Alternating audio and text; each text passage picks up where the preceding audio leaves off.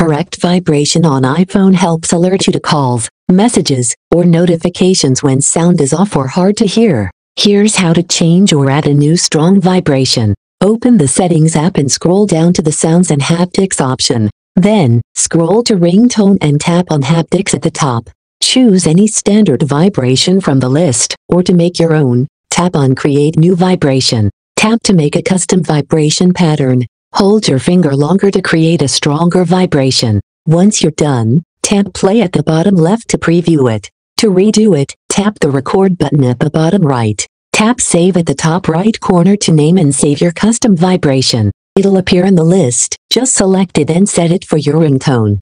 To assign a vibration for text tone or other alerts, go back and look for the text tone or alert options listed there. Make sure Haptics is turned on for always play or play in silent mode. If the vibration still isn't working, I suggest checking out my separate video tutorial on fixing iPhone vibration issues. I hope you enjoyed this video. Don't forget to subscribe for more free tech guide updates. Got any questions? Drop them in the comments below.